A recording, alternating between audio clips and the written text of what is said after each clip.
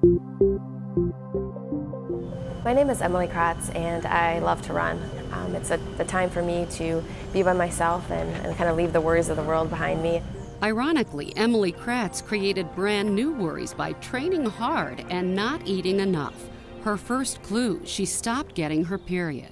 These girls appear to be the epitome of health, but if you look at their hormonal profile, it is very similar to a woman in menopause in their 50s or 60s. That's what we're seeing with their bones. They have osteoporosis, and that's what we're seeing with their vascular function. Well, let's take a look at your brachial artery and see how things are going. Medical College of Wisconsin specialist Dr. Ann Hoch studies the Female Athlete Triad, which is disordered eating, amenorrhea or loss of period, and osteoporosis. But we've recently discovered that there is actually a fourth component to the triad, and that's premature cardiovascular disease. Dr. Hoch knew by eating more, Emily would resume her period and reverse her risk of osteoporosis. And you're getting great blood flow through here.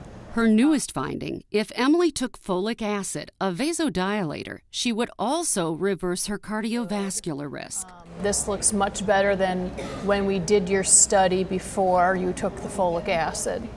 It looks great. The finding is featured in the Clinical Journal of Sports Medicine. 40 patients took 10 milligrams of folic acid a day for 4 weeks, and their cardiovascular risk disappeared. Emily is healthy again, eats regularly, and just qualified for the Ironman in Hawaii. I feel better than ever, better than I have in a long, long time.